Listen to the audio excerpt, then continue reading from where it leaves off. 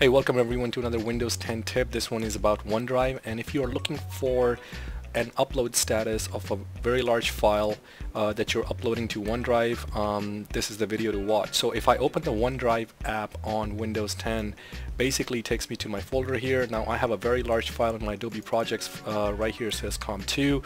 It's 3 gigabytes. So I was looking for some sort of a status. Now as you can see, I'm not seeing anything here. There is no indicator here saying that the file is still being pushed to the cloud or whatnot. It just, from the way it looks right now, it looks like it's done. Now when I went to my smartphone, I accessed the OneDrive app. Guess what? In the Adobe projects folder, I did not see this file come through.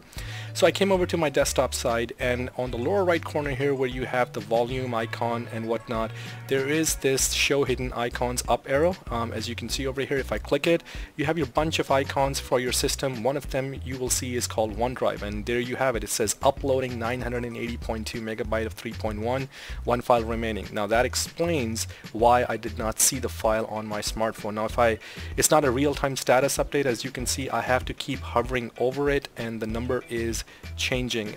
Now I can click it. As you can see right there, I can actually click it, and now here it's giving me an actual window that I can leave open. It says uploading 1000 megabytes of 3.1 gigabytes, one file remaining. And again, this is the closest I got to finding a status update. If there is any other way to get to it quickly, let me know in the comments down below. If there is another approach to it, let me know. Thank you very much for watching, and I will catch you in the next one. Hope this helps some of you out there in getting an upload status when you're uploading these files to your OneDrive. Thank you.